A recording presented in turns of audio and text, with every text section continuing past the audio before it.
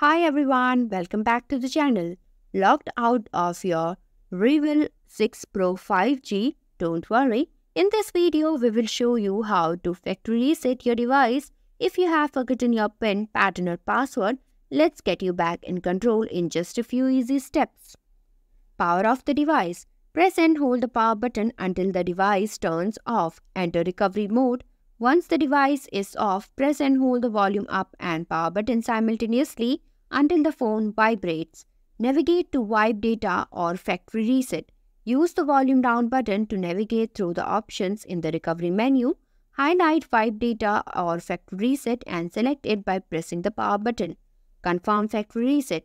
Navigate to factory data reset using the volume buttons and confirm by pressing the power button.